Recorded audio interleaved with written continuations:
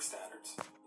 At the bottom end of the radiation scale of what's called power density or signal strength is the minimum level at which cell phones will work, which was found to be 0.2 billionths of a microwatt per centimeter squared.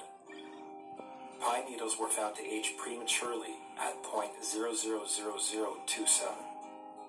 At short-term exposures of 0.05, children aged 8 to 17 experienced headache, irritation, concentration difficulties, and behavioral problems.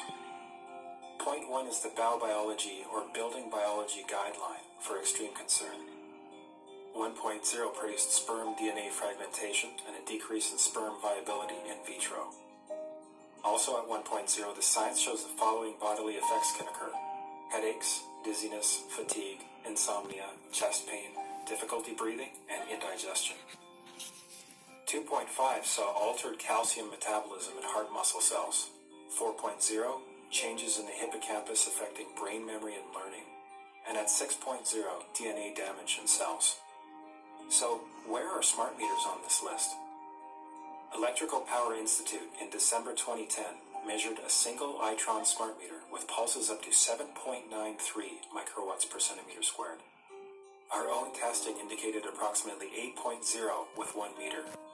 These tests are at a close distance, approximately 1 foot away from the meter, but an infant's crib could be just as close on the other side of the wall where the meter or bank of meters are installed.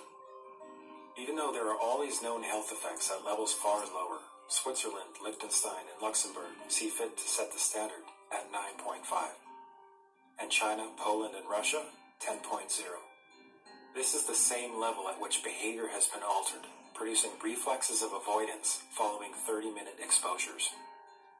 A room of 12 smart meters, very common and even a conservative number in an apartment building, tested at 19.8 microwatts per centimeter squared.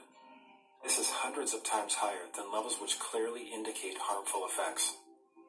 So, how can utilities and governments get away with forcing these devices on everyone? This is how. In Canada and the US and several other civilized countries, the safety limit is set at 600 to 1,000 microwatts per centimeter squared. This so-called safety limit is literally tens of thousands of times higher than levels which are known to damage health according to peer-reviewed published science.